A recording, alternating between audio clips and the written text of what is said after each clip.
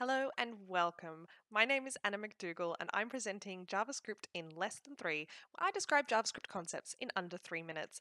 Today we're going to talk about indexOf. Now, this is a string method that is so useful. So we've talked a bit about indices and about char at and about using bracket notation to pull things out of strings. But the question might be, naturally, how do you know where something is in a string, right? If you've got this long ass string, how do you know where a certain word or a certain character or whatever is, right? And this is where indexOf comes in handy. So let's start with the string. Let's use my name again. I know it's boring, but hey, we're here now. So Anna Jean McDougall is my name. All right, now we want to find, let's say I really want to know where the G is. Who knows why, but I want to know where the G is. So I go name dot index of G. So we can then use that. So let's say we can say let G spot. Oh my god, I'm sorry, but it had to happen.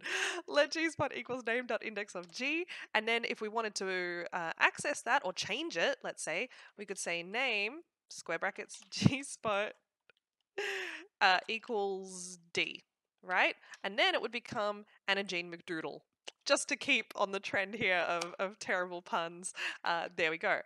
Notice that it is case sensitive, and if an item can't be found, it will return -1. So if we said, name dot index of, and then we looked for P, yeah, it would return -1. It's not going to give us an index because there is no index, right? There's no index to refer to. Now, there is an optional second parameter with this one. I will say I've not ever seen it used, but just so you're totally aware of it, we could do name.index of, and let's say we don't want to find the first A, we want to find the A that's in the surname. Oh, sorry, or the A that's in my middle name. And so we decide to skip over my first name. We know that my first name is 4 characters long, so we'll say look for an A, right? But the second parameter is what index to start from. So we can see my name is 4 characters long. That means we want to start at 4. That's the place to start searching from. So we'll do it here.